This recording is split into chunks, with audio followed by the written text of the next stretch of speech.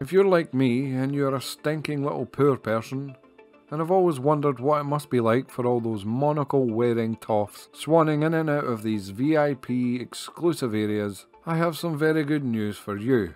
If you just stand outside the doors and keep dropping boxes, eventually you should clip through the walls. Now, you can proceed to the fancy bar and continue to be refused drink by the highly judgmental bar staff, you absolute peasant.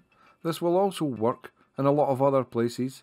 So if you find anything cool by being the slimy cheating heretic that you are, please let me know.